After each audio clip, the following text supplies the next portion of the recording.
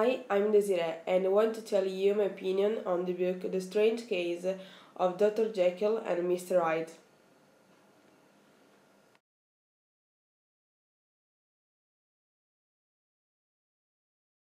It is a novel that I already knew the story of, but reading it, I had the chance to see how the writer transports the reader to a deeper level.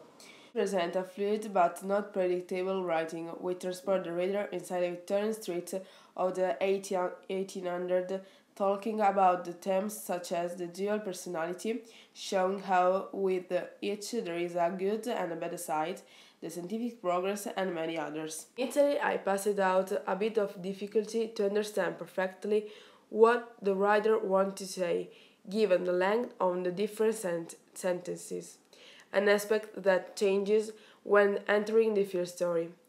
Right from the start, we can perceive the disquiet of the basement, which immediately raised in the reader several questions in a condition of suspense.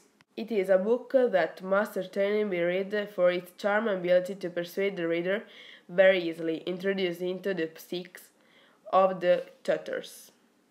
Thanks.